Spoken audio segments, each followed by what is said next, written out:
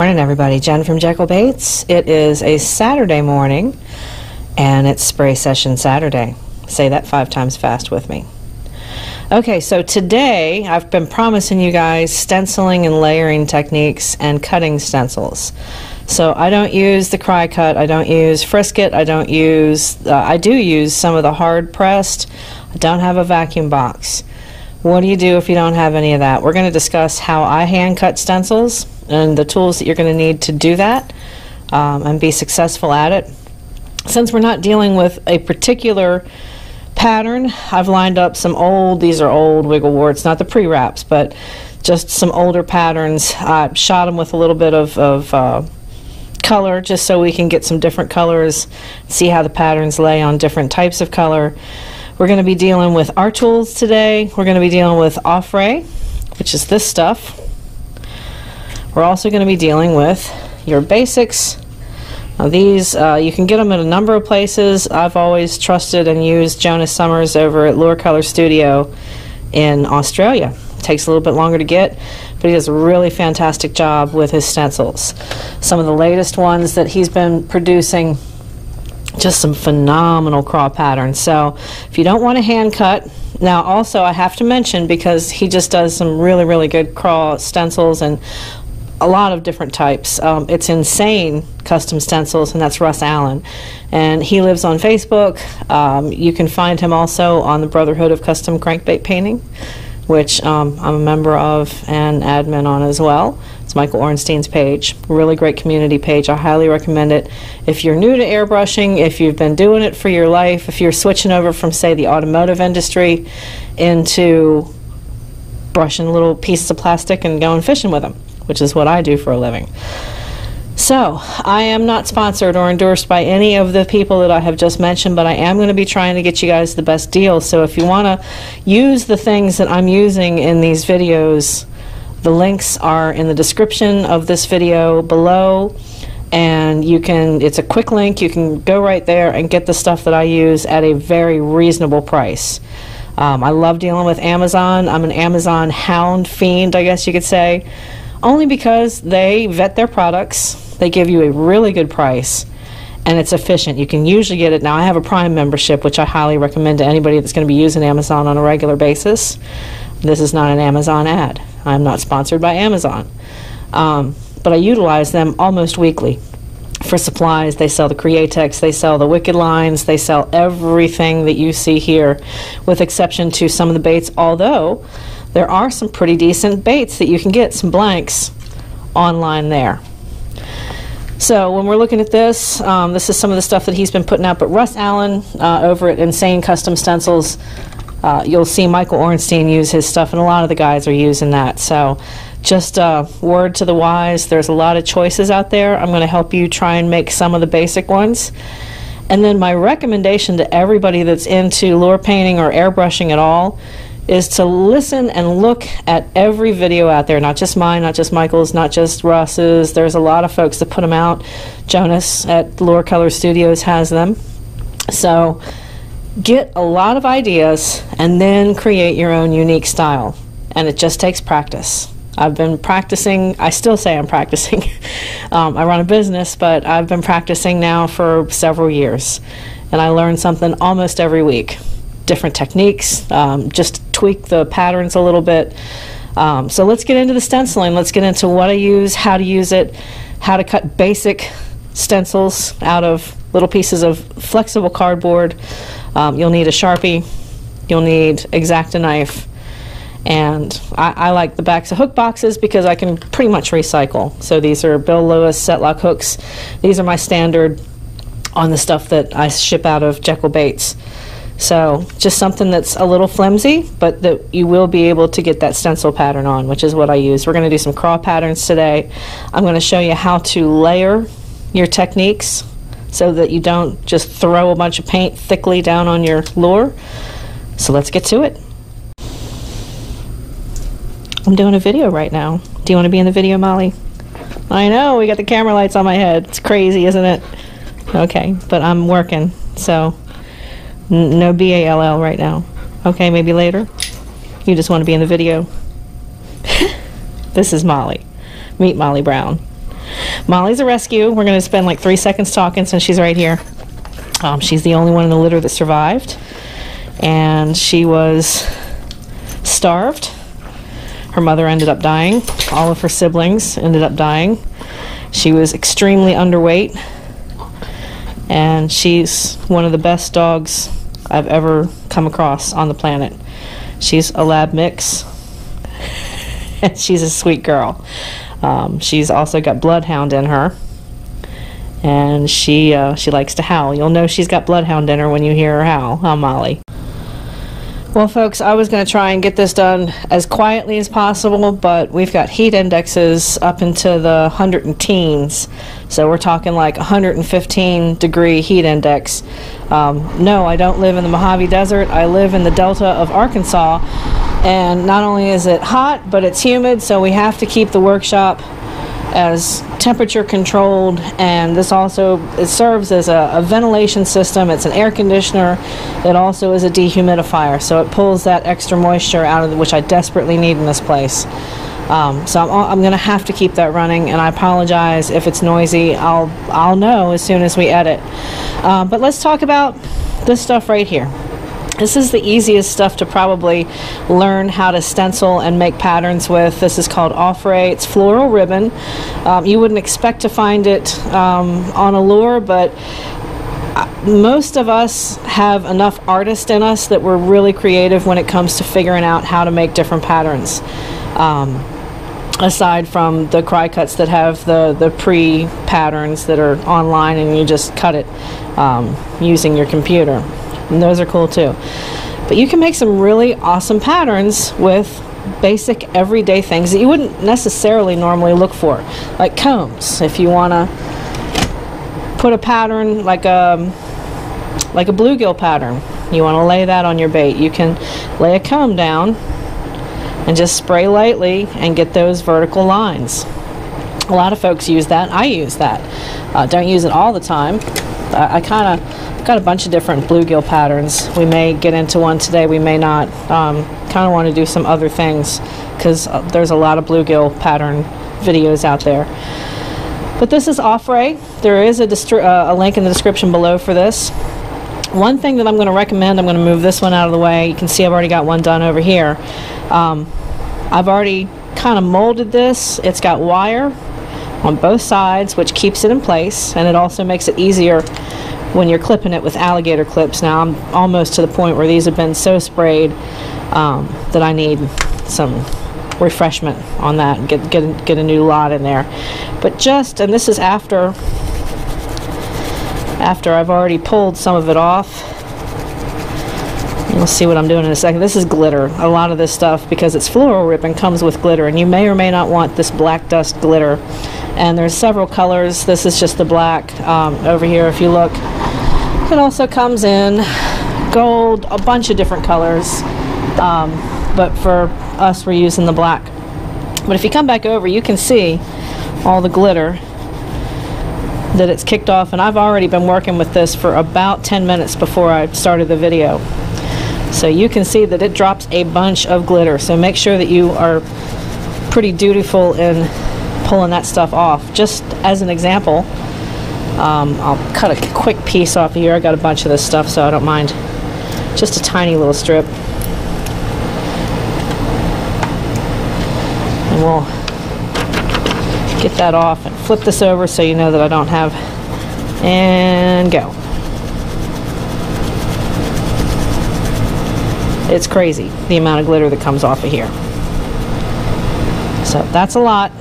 It's very heavily glittered. So just make sure before you place this on a bait that you get as much of this glitter off as possible. It also helps wear this in. It'll help it form a little bit easier once you've kind of gotten some of that glue glitter off. So we're just going to use black. This is actually a pattern that I'm doing for a customer. So, Troy, this is how I do your pattern. One of them, anyways. Now, just to put these on, you can see that I've got this one done with alligator clips. And I'm not going to spend too much time on each of these patterns because we have a lot that I want to get through with you guys today. So you just kind of want to line this up. You can almost, when you're putting these things on, you kind of want it to be even and drape across both sides evenly.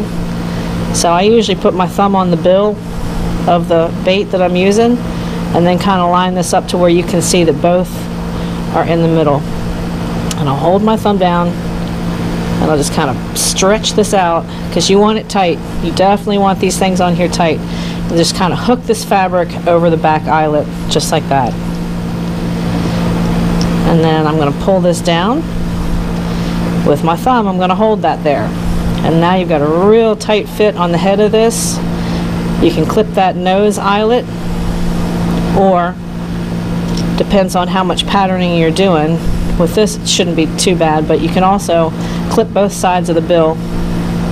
You can see I've got this one clipped like that.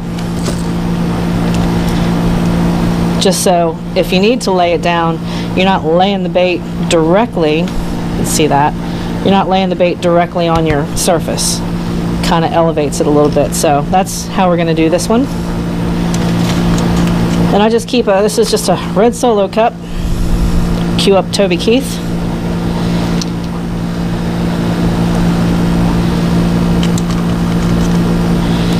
Come join the party. The song's going to be stuck in my head now. And then just as you go down the length of your bait, this one happens to be a this is the Brian's Dinger version, which is phenomenal. Have to give Brian a shout out. He has some real quality blanks that don't take forever to get to the customer, usually within 2 to 3 days of when your order is completed. You hit that pay button and it's at your door in about 3 days. Got an excellent track record. He's got quality products. Not endorsed or signed or sponsored by him either, but I like to promote the products that work for me the best. And he is one of the greats. So over at Dinger Custom Baits. So you can see that we've stretched these clips all the way across. And this is just going to be a standard black pattern. Killer on walleye and smallmouth. For some reason, those smallies destroy a gold red pattern. So do the walleye. The paint structure that we've used on this is a fluorescent yellow. It's a Createx. Ta-da! And a fluorescent red fade on the bottom, and it almost gives you that orange hue. So you kind of get the best of both worlds. You get that red and you get the yellow on top. Okay, and we have clamped this down. You can see it's a tight fit, and that's what you want. And for this, all I'm going to do is I'm going to load a little bit of black paint, make sure my chamber is clear on this Iwata Eclipse. Now when I'm detailing, I really like Wicked. It's a little bit thicker, so it doesn't just splatter. So if I'm doing overcoat, overlay, don't need that much in the chamber.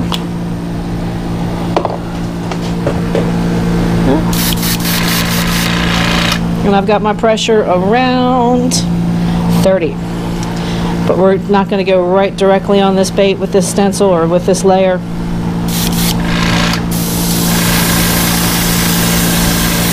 Evenly. I'm about 3.5, 4 inches off the top of this bait, drawing back just a little bit when I hit the top. I don't care if my hands get, really, look at my hands, they're always trashed. Just even sprays, folks. Let's get those even sprays in.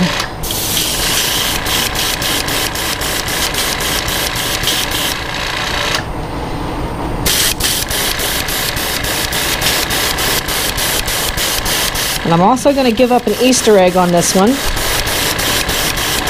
because those of you that have watched videos of mine before and you guys have seen some of the stuff that I do and you ask how I do specific patterns, I don't give away all the secrets, but this one, This one's not really a secret. It's been out there for a while.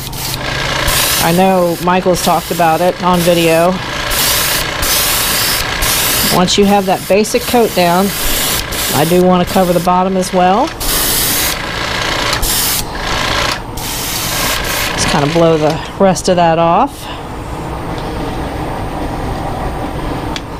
You don't want the paint to linger in your chamber longer than it has to, especially black. Has a tendency to get real sticky in there. We're going to do both baits. Nice even back and forth on your base coat, which is underneath. You also want to do the same thing. Just layer it back and forth. And I'm running out of paint. It's okay.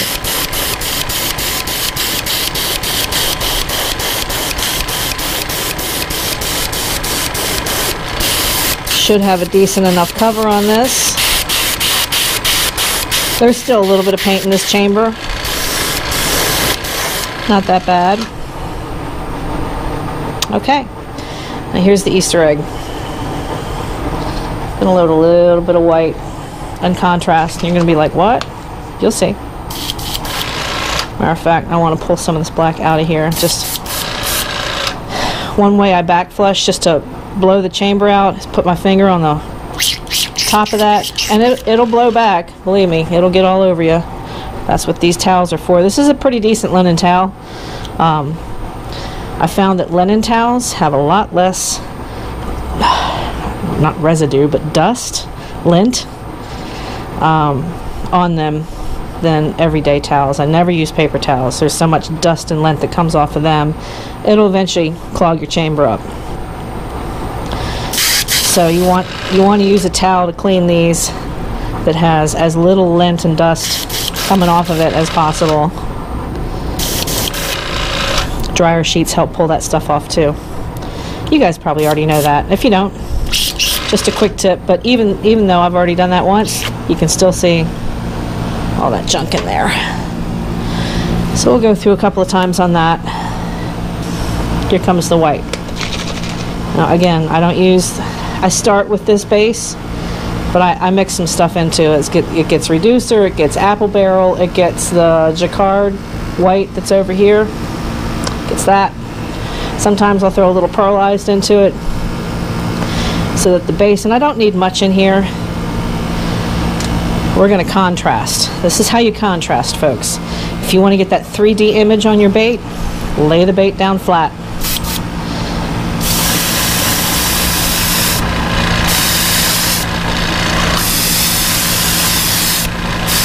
Not too heavy, just a little bit, and then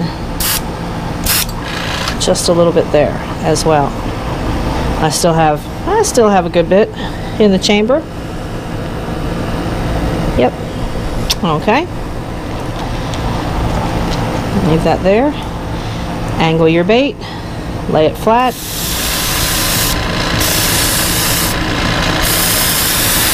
That's the key. You don't want to hit it directly on at a 90-degree angle. It's got to be 10, 20, 30 degrees. Okay, and that's what's going to give you that 3D image. Clear that out, just blow that off. Now, because we're going to heat set, I'm going to do that off camera. But remember, every time you change a color, you guys, you should be cleaning these chambers out. You are going to reduce the amount of clogs you have so dramatically. Not even funny. You'll thank me later. Alright, I'm going to heat set and I'm going to show you what it looks like. Then we're going to move on to the next stencil. Alright, pull this off. I have a tendency to be a little OCD. I know, but it's just who I am. It's not going to go away. I have to, everything's got to go back where it came from for me. I can't leave stuff a mess. I'm real anal about that. So when we're peeling this, I peel the sides out. Make sure it's dry. It's the one thing. Because we've hooked this on the tail eyelet, that's the last thing we're going to do. Pull it off backwards You guys see that?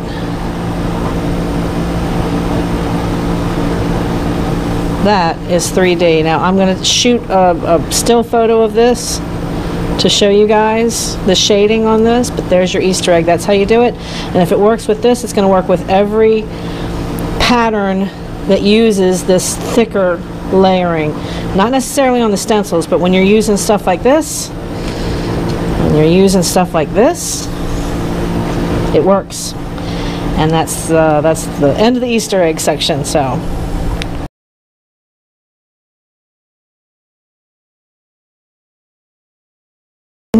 it's not just for breakfast anymore. Alright, we're going to put these beauties off to the side. Going to clear coat them later. Not a part of this video. I've done a lot of clear coat sessions. Make sure you watch the other videos that are spray sessions. Okay, so this is Tulle. There's a lot of different types of screening, I would say. You can use window screen that's not too heavy. You can use loofah sponges. You can use, you can get it from the fabric store.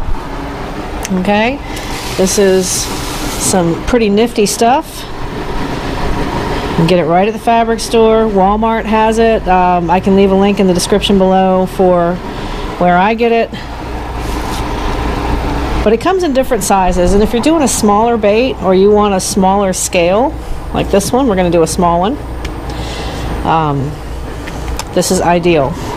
Comes in a big, I don't even know, it's like 100 yards of ribbon in a spool. And the cool thing I like about this is a lot of the times you'll get spool that's real small. I like to use bigger squares because I'm going to cut it down. And on this one, let's use one of the darkest ones. I'm going to pull this. It's just an old wiggle wart that I have. And we're going to contrast lighter. Mail. It's the mail. When the mailman comes, the dogs go crazy. Yes, indeed. So a lot of these, you don't have to spend an excessive amount of time pulling this down. So for this one, I'm just going to make sure that I have the bait covered, then I'm just twisting. All I'm doing is twist. The longer I spend twisting, the tighter this wrap is going to be on the bait. Okay? And you can see that we've got some pretty decent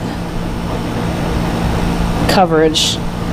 The only thing I'm going to add, I'm going to put 2 clips right here on the bill, and that's just to lay the bill down, because you can see there's just a little bit of a gap there. The bill isn't quite as important as the body, but we've got that. We're going to pinch this off here underneath, and pinch it off one more time. Now yes, this will twist, so my recommendation is find a spot where you can hold it. So I've got that twisted off, I've got it around the other alligator clip, and that's not going anywhere. You've got a nice tight seal on it. And we're just going to, this is going to be a light pearl mist on here, so we're going to mix up some paint. I'm going to come back and show you what the pattern looks like. Alright, this is what I'm using. Okay, just to give you a brief, quick description, I've got, there we go, you guys can see that a little bit better. I've got a Createx pearlized white. I've got about 3 drops of silver. I've got Createx opaque, the white base mix that I use to flatten it out and thicken it up a little bit. And then on top of that, I've got just a little bit of gold, the satin gold pearlized from Createx as well. Pretty much going to be using all Createx colors. Just makes it easier than explaining 10 different types of airbrush paint, which we could, but I'm just taking the bottom of a little Walmart air paintbrush and giving that a quick mix.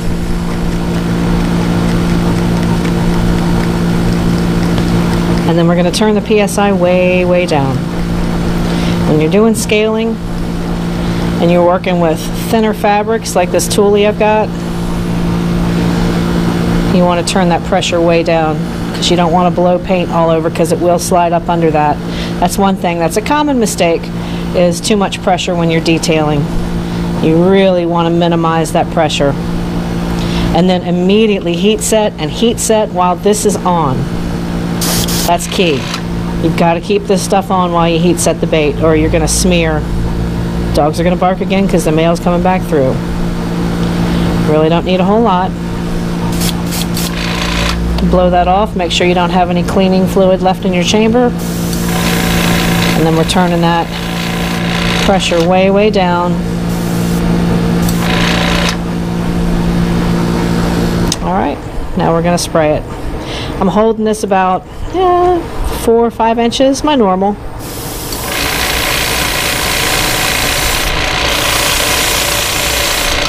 Just want to be able to cover that. And I'm not going to go all the way down the sides. That would be counterproductive. I'm going to angle the bait again and just do one little strip, just so you get that fade. You see out of the box like Strike King or some of the other brands, Lucky Craft, you see a lot of times the scaling will be faded. That's how they do it. Well, more than likely machines do it. If there's anybody out there that's worked for these companies and you want to throw us some Easter eggs, feel free. Alright, so we're going to heat set that. I'm going to show you what that pattern looks like. I'm going to give you 2 angles on this reveal, only because I don't think that my GoPro has the megapixels to get that macro image that you'll be able to clearly see the scale pattern. Maybe, we'll see. Always from the bottom top, and then just peel that off.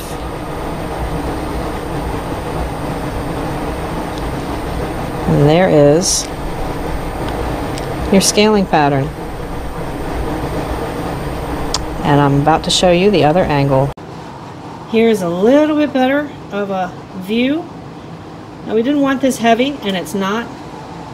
This did exactly what we wanted it to do.